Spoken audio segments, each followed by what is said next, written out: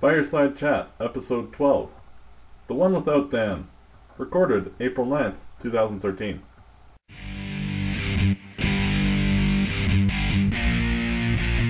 Are you ready? Sea of Red, it's time for another episode of Fireside Chat, featuring Dan, Matt, and Lucas. Welcome back for Episode 12 of Fireside Chat. Dan can't be with us this week, so it'll be just Matt and Lucas. It's been an interesting week in Flames hockey, seeing the debut of Max Reinhart as well as the return of Sven Baertschi and Roman Horak to the lineup. These topics and many more will be discussed later on in the show, but first over to Lucas for the etymology of our name.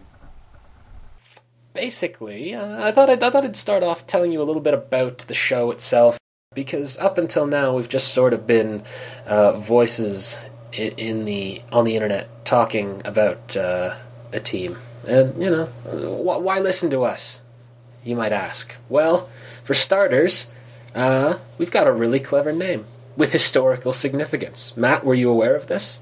Yes, I was. Were you aware of this prior to when I told you 90 seconds ago? Awesome. Well, I imagine, I'm sure most people, some people listening might be aware of it, but a little bit of background. FDR, during the Great Depression, he was president, by the way, for those of you unaware, read a book. FDR used to give weekly radio addresses called Fireside Chats, basically to, let the people know what was going on and to calm them down and make them feel like the sky wasn't falling.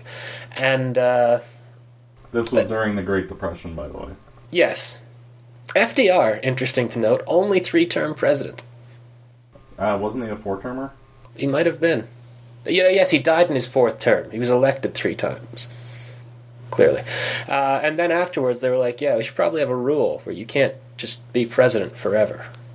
Yeah, they had a gentleman's agreement because George Washington only served 2 terms. That every president after that only served 2 terms, and it wasn't until FDR just kept going because of the beginning of World War II that he decided to stay on. Gentlemen's agreements, by the way, first came to my attention in the last lockout when the Calgary Hitmen, there was a big discussion on whether or not they should fly for their games in Brandon, and it was revealed, there's a gentleman's agreement that we don't fly.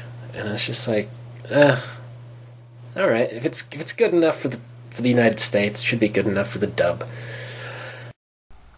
Well, enough of the history lesson. Now on to the Flames' future. Oh, Sven Baertschi's playing for us again. How cool is that? Yeah, that's pretty awesome. Him and Reinhart, Horak, Blair Jones is back. Oh, yeah, Blair Jones, because we never needed centers in the time that Blair Jones was not on this team. No. We had too many. Yeah. Well, Blake Comeau's face-off percentage was a sparkling, 46? Yeah, that's super awesome. I'm making up that stat, I don't know. I just know Blake Comeau's not a center. Blake Comeau's in the NHL because he played on the wing for a year with one of the best centers in the game. Maybe he learned something via osmosis. You never know. So, how do you think Sven and Reinhart have looked since they've been returned? Which is, granted, all of 2 games for Max Reinhart and 1 game for Sven Baertschi. Well, for Reinhart, he looks like very similar to Eric Nystrom when he first came into the league. Not gonna blow you away, but you can see elements of the game there where he could eventually develop into a really good 3rd, 4th line guy. I agree completely. I look at Reinhart and I think that's exactly who you should be getting in the 3rd round. Not whatever. I think Eric Nystrom was 11th overall. He was some ridiculously high pick for what he ended up being. But if you go back and look at that draft, it wasn't very good. Yeah, realistically, he was probably the best player at that particular time in the draft. Yeah, you can look at guys that are drafted 8 or 9 picks below, but that at the time that would be considered a reach, so it's not really fair. No, not at all. And if memory serves me correctly, in that draft, the only player, you have to go, I think, midway down into the second round before you find a player like, oh, well, maybe we should have taken him, and it's Duncan Keith. Yeah. But, everyone missed on that several times, so how much can you really beat yourself up about it? Reinhardt looked, I thought, admittedly, he was getting way more ice time than he'd usually deserve, I'm sure, but nothing about him said that he's not an NHL player. No. And, he was a little bit out of position because normally he's a center and he was playing wing in the first game.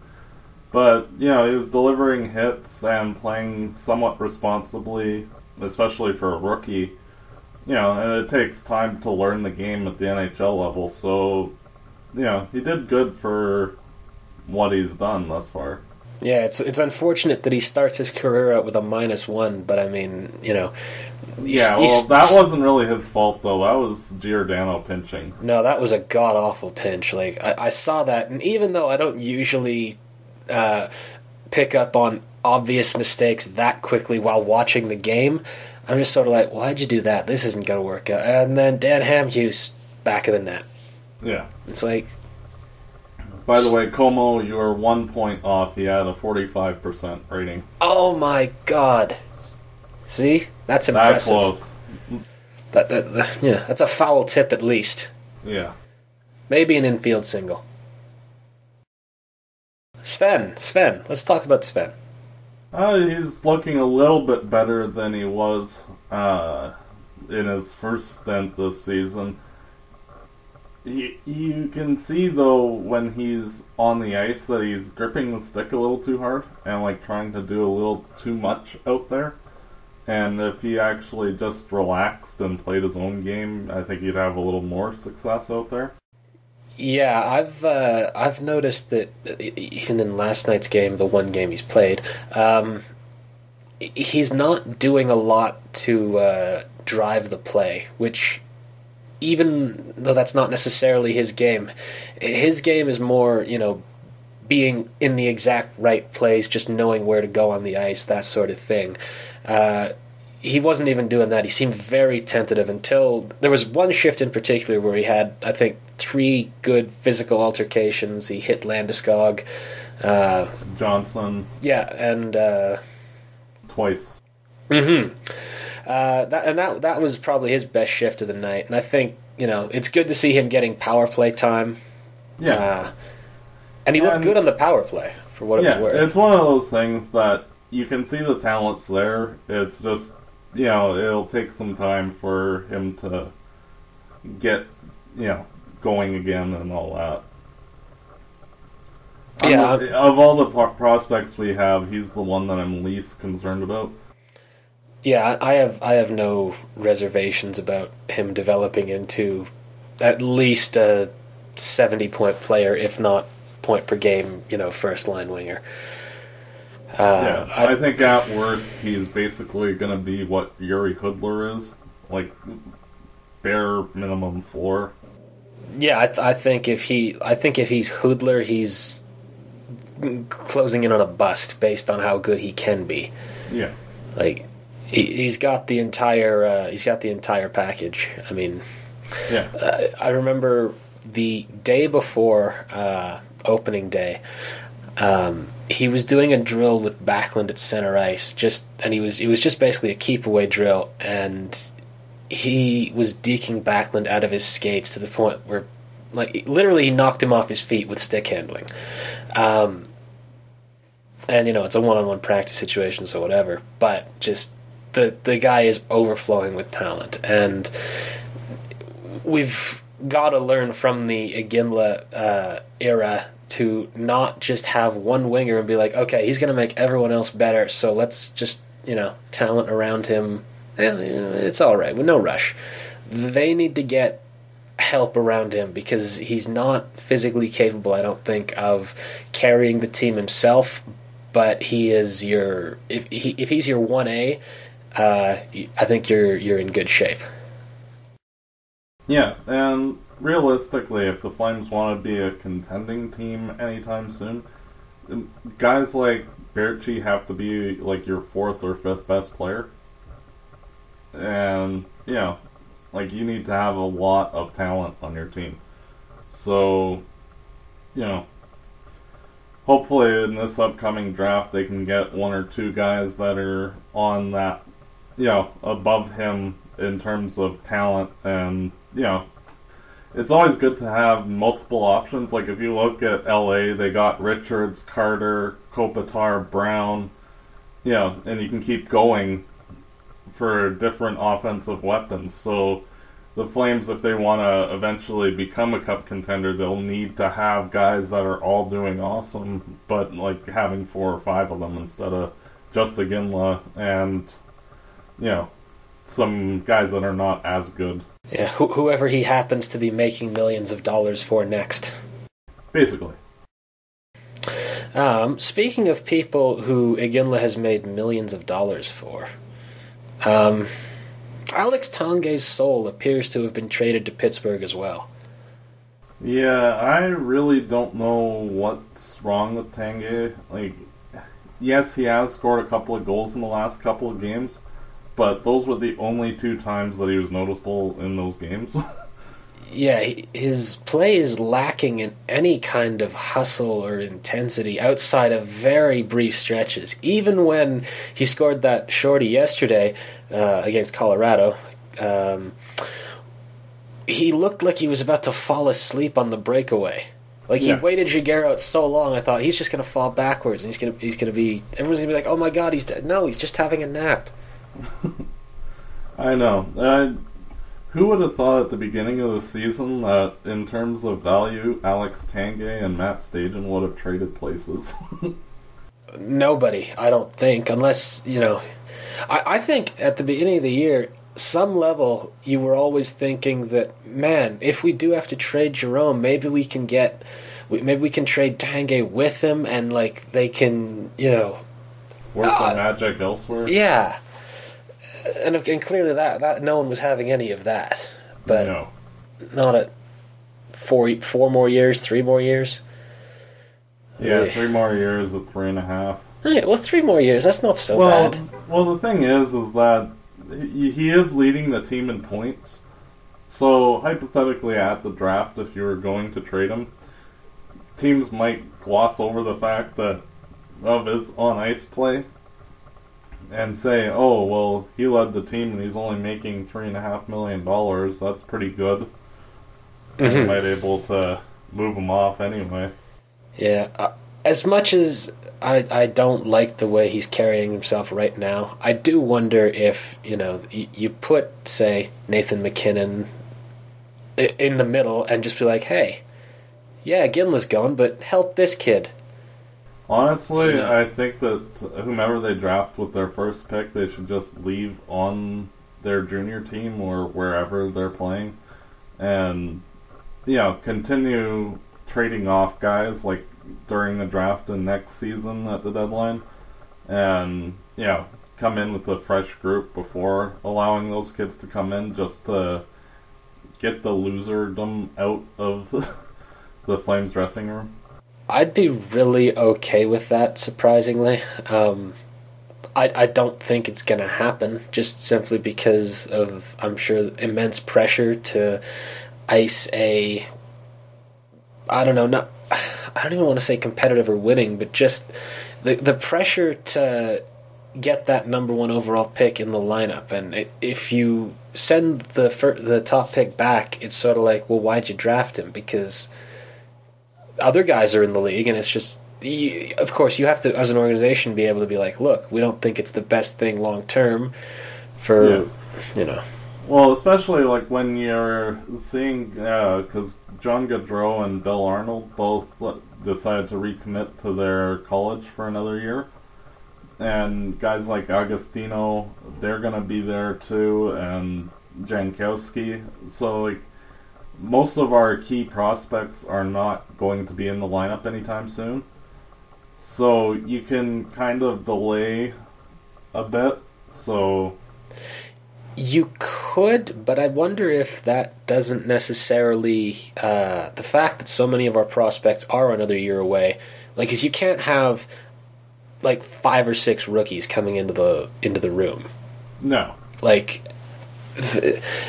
whoever we pick's gonna need to cut his teeth at some point, and help is on the way, I suppose. But they can't all be there. They can't all be going through the same rookie stuff at once. True. Well, realistically, you need a couple of decent veteran guys like Hoodler and Glenn Cross and that kind of thing. Like, realistically, the Flames are not going to be a competitive team likely for another 3 or 4 years. No. So, what do you do? You know what I mean? Like, there's no really definitive, you must do A, B, and C. The whole team's a mess.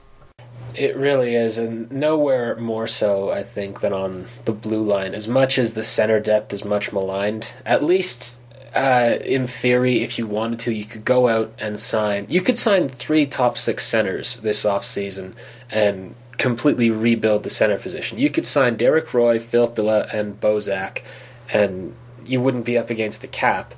But the biggest problem, just looking at Cap Geek, like the most desirable defenseman that I could see was Rob Scuderi. Well, Mark Streit's in there as well, and Marek Zidlicki. Both are, more 3-4 guys. But, yeah. Well, realistically, it doesn't help the fact that the Flames only have one guy who's playing like an NHL defenseman every night, and that's TJ Brody. Everybody else is like playing more like a 6-7 guy. So, yeah, they got a lot of work to do. It's really frustrating because I think there is some merit to, building a defense. It's like, hey, let's not have a set number 1, but let's have like 6 threes. Yeah. Or 6-3-4 guys. And I think you could have a lot of success with that. You might run into trouble in the postseason where you need, a Suter or Weber or Pronger or some sort of guy like that. But I think that's at least that's viable. Yeah. Not great, but viable. It's something that provides stability. And I think more than anything, that's what the defense needs. The defense has been in flux or just in shambles for 3+ years now, maybe more. I mean, the last time I think they were really playing good team defense was probably 04. Well, I mean, they set the Jennings record in 05, but I mean, realistically, I mean, they played really good defense for 4 months under Brent when he first got here, but when they were really a cohesive unit, it was probably Keenan's first year, or no, Keenan's second year. Yeah. When maybe I can't remember if it was his first or second year. At one point, Mike Keenan just decided to switch up his whole defensive system. I think it was the second year. Yeah, that makes sense. And they went to a much more gap control based defense, and well, it wasn't great. There was at least a sense of cohesion, or everyone knew what more or less they were supposed to do. I don't get the sense that anyone on the back end right now knows what they're doing except TJ Brody. Yeah, well, the thing is that all the Flames' current defensemen, with the exception of Corey Sarich, are offensive defensemen, and usually offensive defensemen don't really know how to play defense too well, and when 5 of your 6 guys are somewhat weak defensively, you kind of can begin to understand why we're worse than the league in goals against. Yeah, and it would be, I think, honestly, at least semi-acceptable if those offensive guys were actually good at doing offensive things. Chris Butler, I don't know what Chris Butler is other than a good skater. Because he doesn't make good passes, he doesn't have a good shot, he's got no offensive awareness to speak of, he doesn't do anything particularly well except ice the puck when he's not under pressure. Derek Smith has composure, but and Derek Smith in my mind is an ideal 6. Who else? Babchuk if you give him very sheltered minutes, he can block shots on the PK, and as we saw a couple years ago, in the right role, he can put up 28 points on the power play. But he's gone, thankfully, soon. And, like, Giordano, who knows what's happened to Giordano? Like, as far as I know, he's not had a concussion, but his decision-making has just evaporated. Entirely. Like, nobody except TJ Brody looks like they know where to go with the puck once it's on their stick. Yeah. Like, and, well, it's good that, at least we got one guy, and it's our youngest player on the defense corps. It'd be a little more encouraging if we had 2 or 3 guys that actually seemed to know where they were.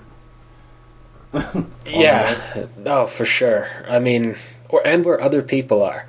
Yeah. Like, it's kind of good that several of our defensemen are free agents of, 2 of them are free agents of one type or another, both Butler and Babchuk, because at least with the pair, honestly, I'd walk away from both and, just cut your losses with Butler and I would trade. Try and get something if you can, but if not, just walk away and sign somebody else that, isn't Butler. Yeah, I mean, my biggest problem with Butler comes from his complete lack of jam. Or yeah. he really is, like, I don't know, maybe, how do I say this? The square root of Jay Bouwmeester? Just Bouwmeester with exponentially less talent? Yeah. Like, just very soft, very almost skittish, but he does skate well, but he's not particularly big. He doesn't have a good stick. He's just sort of there, and he makes $1.25 million, so I guess he's valuable that way? Honestly, I think it would be better to have Kandari or Breen come up next year and take his spot, even if you're worried about value for dollars, because, it does not look like he's, because he's 27 now, it doesn't look like he's ever going to turn the corner and develop into a good defenseman. Like, I can understand why they acquired him, because at the time he was only 24, and just out of the NCAA, so, he wasn't, a full-time player yet, so, and if he developed, that would be good, but, yeah, it's not working out too well. No, and more than anything, and I understand it's difficult in hockey with guaranteed contracts and all, but when you have a chance to cut bait, just do it. Don't worry about sunk costs. Just move on. We really, next year, it would please me a great deal if we could have one of each type of defenseman per pairing. Like, you've got a physical guy and a smoother skater. Yeah. Because the entire team the defense just gets run over. Yeah, and we have no stabilizing forces on our team. No. And, the opposing players just run roughshod over us, and again, you wonder why we've given up the most goals. So It's Kipper's fault. He's a reflex goalie, and he's done. Well, it doesn't bad. explain why every other goalie has had the exact same problems. They're not as good, but, the defense and the forwards are not helping out. No, and everyone seems to, the common thread seems to be the forwards don't play good defense. Well, neither do the defensemen. No, it's the whole team sucks defensively. Yeah. And, the coaching style doesn't really help, but no. I do wonder just how much of Bob Hartley's approach is based on, go try it, we're not doing much, see what you can do. Because, they did play a decent game against San Jose. Yeah. That was solid defensively. They his wonderfully, outstanding ability to choke that away. That's the sort of... You notice that there was a certain defenseman wearing number 5 that wasn't in the lineup that game? Surprising. Well, yeah. Are you saying that that's the result of, or that's to blame for the late goal, or the fact that we only gave up 2 goals to San Jose? I'm meaning that, it might have been a little bit worse. Yeah. That's just how bad the defense has been. The whole team has been. You have Brett Carson come in and he actually looked half decent, which, that's why I'd rather see guys like Reinhart, Horak, and all the kids come in and just let them learn. And, because it's not like we're going to do anything for the next year and a half anyway, so just let the kids play, and you never know, you might end up getting some players that can last for 3 or 4 years.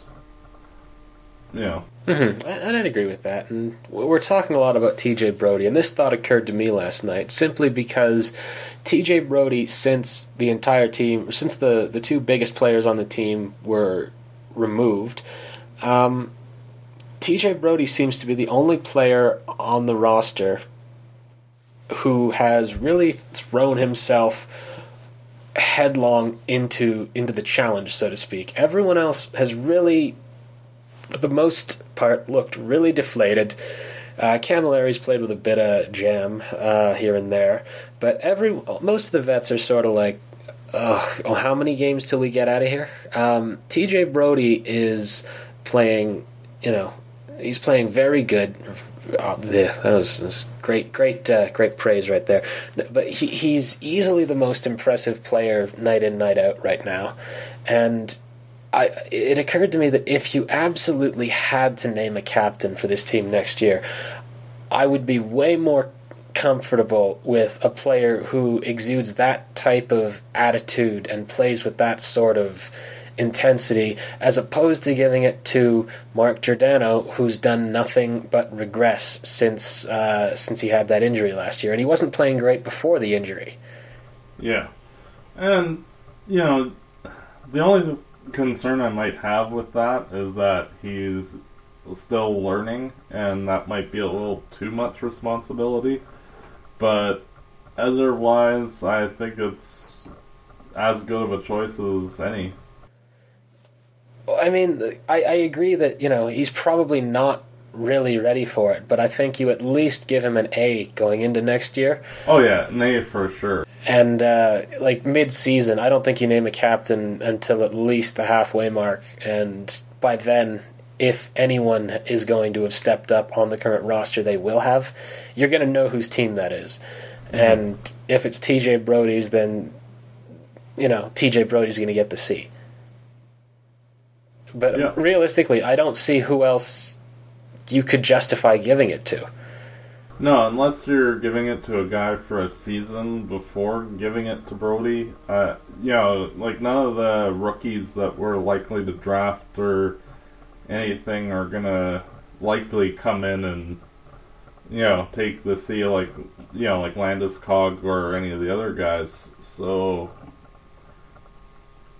why not? You need someone to put the C on. Yeah, you do. But you do and you don't. I mean, how long did Buffalo go without a captain? It's... Are you comparing us to Buffalo? I am, but maybe that's too harsh. Although when they didn't have a captain, they made it to at least the conference finals. True. So that's what we need. We need Daniel Briere. You know what? That's what I'd do. I'd trade for Daniel Briere and give him the captaincy right now. Yeah. I need someone on this team who can impart upon the rest of the team that winning matters and that how to elevate your game or something. And I don't know how Briere does it, but it's remarkable just how good he gets when he needs to be. Yeah. Well, what we need to do then is lure Gaudreau out of juniors or to college and have a line of Briere, Gaudreau, and Camilleri with Kundari on the defense core, the mighty midget line. Yes. Oh, and Kundari will be paired with Breen. Yeah, why not? And then it'll be like one sort of like... It'll be like a Mexican wrestling show. Yeah. We could call them the Luchadors. Yeah. Oh, man. It's gonna be a tough road for this team. Yeah, I hope fans are exceedingly patient, because realistically the Flames are gonna not be too good until the building that they're gonna be making is ready. Probably not, but what a way to open it up. With a good team. Yeah. Also, I was wondering, what are your opinions on the draft? Like, who should we take with our first pick? Because we're likely going to get one of the top 4 players. Yeah, I don't think there's a way we finish outside the top 3. And at this point, Well, Carolina's only won 1 game in their last 10, and they lost again tonight, so they're fighting to get into the top 4. Yeah, Carolina's still got that, we spent so much money in the offseason, we just gave Semin $35 million. Please, God, save our season sort of thing going for them. So I don't think they're just going to roll over and quit. Especially... They pretty much already have. Oh, damn it, Eric. They got Justin Peters in that. Really, there's not much you can ask for. I suppose. Well, they should have made a play for Kiprasov. Why? They were already too far out of it. I suppose. Well, it only would have cost a second. He wouldn't have gone anyway. It's not the point. Could you imagine Kipper in South Carolina? No. I think North Carolina, pardon me. I think he'd be walking around with a confused look on his face. And as with most Canadians. Yeah. Although, you know what? I've heard North Carolina is actually not a bad place. South Carolina is all Confederate flaggy, but... North Carolina's making some interesting moves politically lately, so... Oh, really? Like what? They're trying to make things like divorce illegal again and all that. That'll show the gays. Yeah. Oh my goodness. Alright. Yeah. It's the problem when you have MSNBC on in the background. I see. Well, it takes all kinds. I suppose. But to the draft, I would say, again, move heaven and earth for McKinnon. Even if you get first overall, it's McKinnon. Yeah. It's not Jones. Everyone who says, "Oh, Jones is the best player," no, he's really. The Chicago Blackhawks took Jonathan Toews at 3. St. Louis Blues took Eric Johnson at 1 because Eric Johnson was the best player available. Now, do you think St. Louis is really enjoying the fact that they're going to have to watch Jonathan Toews for the next 10 years after he's already won a Stanley Cup for division rival, and he's going to go to the Hall of Fame one day, probably? And their pick is playing for Colorado. But they got the dude with the best name in the league and Chris Stewart. True. So, but even then, who cares? No, realistically, your top pairing defensemen, usually you can find them in the top 2 rounds of a draft. If you look at, say, Nashville, they drafted Ryan Suter with their first pick in 2003. They drafted Kevin Kline with their second pick in the middle of the second round, and then, some shitty player, Shea Weber, with their third pick in the second round. So, you can get good defensemen. They're somewhat like goalies, where you can't really specify, oh, this guy will be the good one. They usually have some skills that are apparent right off the bat, but, I wouldn't waste it with the guy that's going to be in the top 3, because usually centers, they're pretty much guaranteed to be at least a second-line player. Like, one person put a post on the Calgary Puck, and they showed the top 22 centers that had been taken in the last 10 years, that were all taken in the top 5, and 21 of them ended up being at minimum a second-line center, with only Alexander Svitov being the complete bust. Yeah, So, I saw that.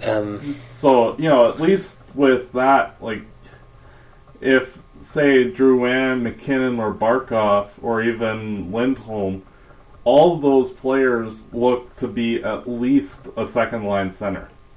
Because Drouin, even though he's listed as a left winger, he was a center his entire life until he played with McKinnon, and the coach decided to move him over to the wing. So, like, you could easily shift him back as well. So, like, that's why I don't really care where the Flames pick as long as it's in the top 5, because each of those 4 other guys are all really good. It just depends on what you want. Yeah, I agree. I actually saw an Elias Lindholm highlight package for the first time today, and I was not aware just how filthy that guy is. Yeah, that's what I mean. Like, all of Barkov, McKinnon, Drouin, and Lindholm, they're all players that would have likely been taken first or second overall each of the last 4 years. So, really, does it matter that much? You're going to get a first-line center, at least for us.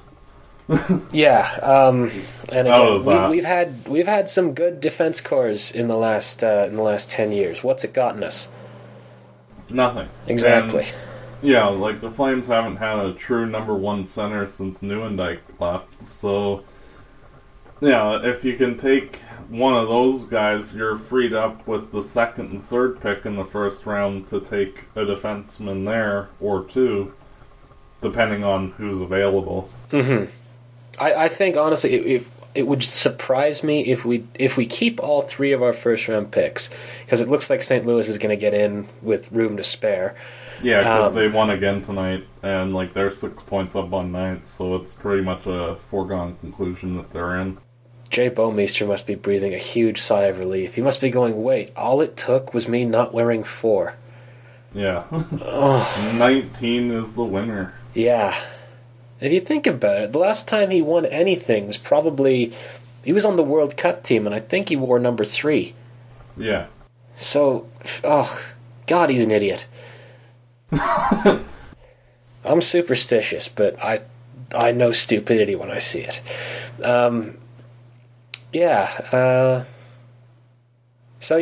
Anyway, 3 first-round picks, that's right. It would not surprise me at all, especially given how many centers have first-round grades in this draft, if 2 of those 3 players aren't centers. And I don't think this is the time to joke around and go, oh, well, since we're going to take centers with picks 17 and 30, we're going to pick Seth Jones number 1. I think you go center, then D or best player or whoever. Not a goalie. Well, it also depends on who's available. Like, say, like, one of the top 10 defensemen, like, the guys that are going in the top 10-ish, are still there, and the defense or the forwards that you would likely look at for your second pick are gone. Well, then, sure, take a look. But, like, it would make sense, especially, like, if a guy like Frederic Gauthier was on there. Yeah, I know you're a big fan of him. Yeah. Well, anytime you get a guy that can skate well, is 6'5", and plays good defensively, and is not inept offensively, you take that. And good defensively in the queue as well. Like, if he only develops into Martin Hansel, that's awesome. You have your new Joel Otto for the next 10 years. Exactly. So, and then that puts a position that puts a guy like Jankowski, who I think is people might bite my head off for this. I wish they would, because then it would mean I knew people were listening. People might bite my head off for this, but I think Jankowski's only 2 years away. I think he plays next year and develops gets more involved in his offense. The next year after that, he is the focal point of his offense, and then after that, he's not finishing his degree. He's gonna turn pro after the third year. That's my gut feeling anyway, based on him developing properly and filling out. And I assume in 2 years he's gonna have at least another 15, 20 pounds on his frame, and then he can slot right into that second line center behind McKinnon or Barkov or Lindholm or whoever. Yeah, and realistically with Jankowski, he's done a decent job with his playmaking ability. And, like, if I recall correctly, he had twice as many assists as he did goals this season. So that is good, because, like, he doesn't have the weight yet to drive to the net to get his goals like he normally would. So, yeah, if he puts on some weight, you should see the goal totals increase. And, yeah, having a good playmaking center is, nobody can complain about that. You hear that, folks? Playmaking center. Everyone who hates this pick needs to stop doing it, because you're wrong. Yeah, because, like, if you've watched any of his highlights, he makes moves that are reminiscent of a guy like Joe Thornton. More so, like, it's really actually impressive to see the moves he's making, considering he's 6'3" and, like, 170. Yeah, his hands, in the highlights I've seen of his, are so friggin' quick. They are... I don't want to go so far as to call them Eberle-esque, but... there it is. They're friggin' fast. Yeah. And... Well, some people don't realize is that he was basically John Gaudreau in his high school league, and then he grew like 8 inches in like 1 year. So, like, he was that speedy, shifty winger type that could snipe.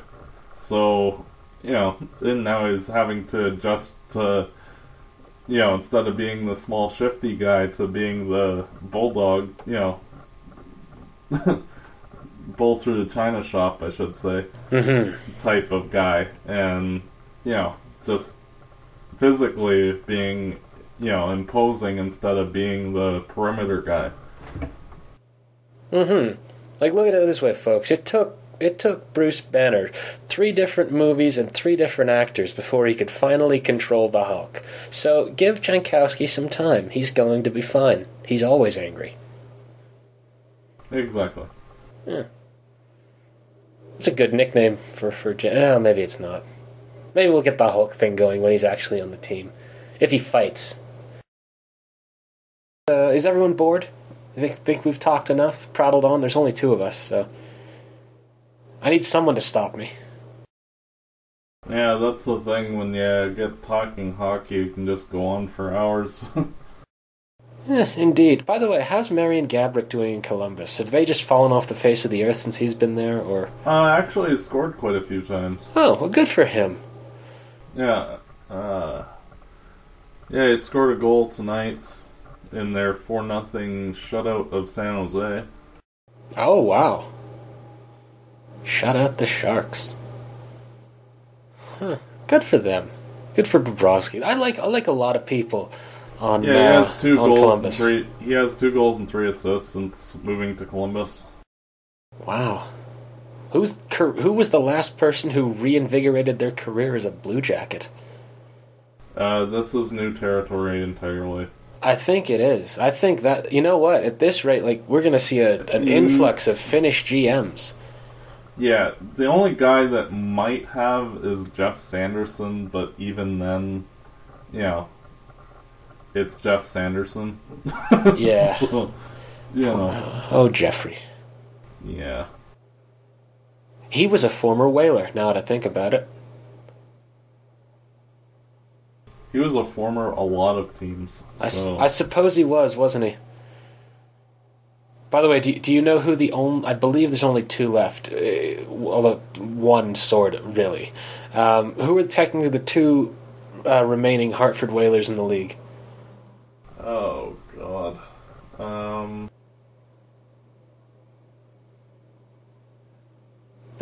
Jaguar is one. Yeah. The other would be... I have no idea off the top of my head. I'll give you a hint. Nobody remembers number 2. Yeah, that doesn't help. Okay, me. it's Chris Pronger. Oh, yeah, well... He's not really in the league right now. I know, so he hasn't filed his retirement papers. Well, would you? You know, you're getting paid $6 million regardless, so... Yeah. Although, if I recall correctly, like I think the only reason he wouldn't file retirement papers is because then it really does go on Philadelphia's cap. Because insurance would be paying his contract anyway. Yeah, and they'd have a waiver for that. Yeah, the Flyers, they have a waiver for that, so... Mm-hmm. In effect, he's actually helping the Flyers by taking the money. Yeah, indeed. Which is kind of strange and stupid, but... It's one of life's little quirks. Yeah.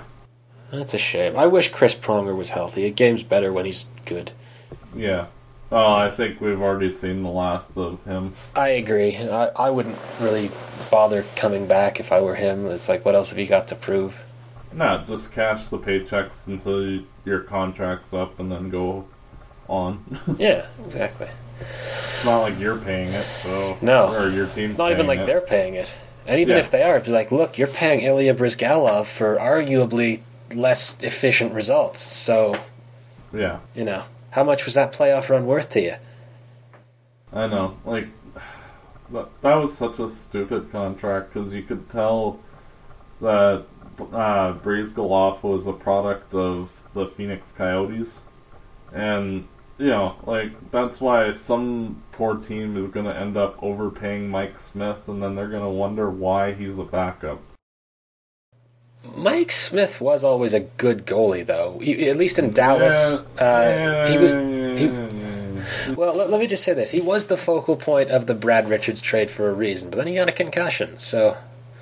Well, you know, since when has Tampa Bay made smart talent evaluations when it comes to their goaltenders?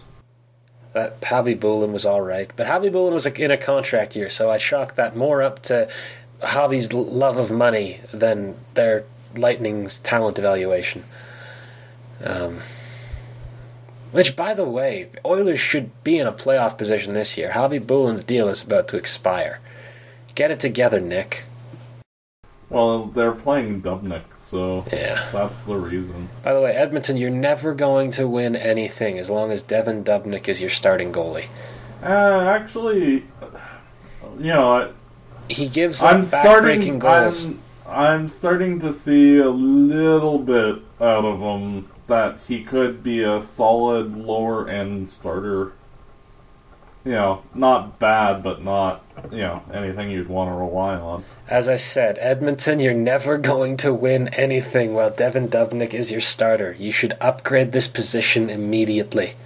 Yeah, well, the thing is that they only have one good goalie prospect, Tyler Bunz, and that's it. So they're kind of screwed. Don't they have Olivier Waugh or Mark Byzantine or someone? No, Byzantine is with Phoenix, and they might have Waugh, but I don't think he's a good goalie, so... Fair enough. Well, should have drafted Brossoit.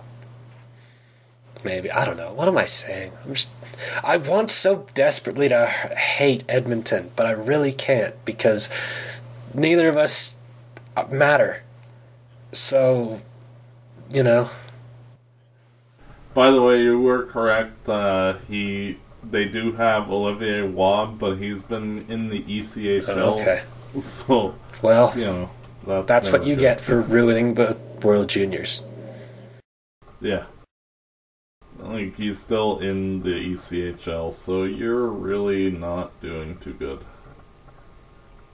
Go Stockton Thunder. Okay. Good job with your creative naming of your cities, America. Anyway. All right. Well, that's going to wrap it up, I think, for us here. Now, for all your Fireside Chat info and news and merchandise and to sponsor children in Africa, please visit firesidechat.ca. And we don't actually have any merchandise yet. Nor African children. But if you'd like to sponsor an African child, please do so. They could really use the help. It's not the best place over there to raise a kid.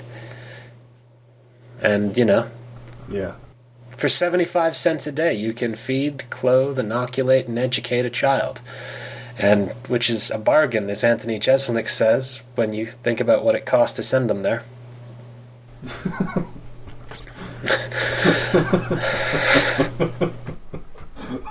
That's wrong.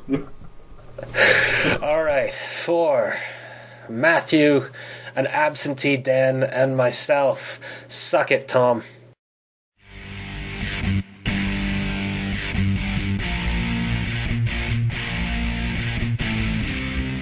We are the boys of chorus. We hope you like our show. We know you're rooting for us, but now we have to go. Fireside Chat podcast produced and edited by Dan Stevenson.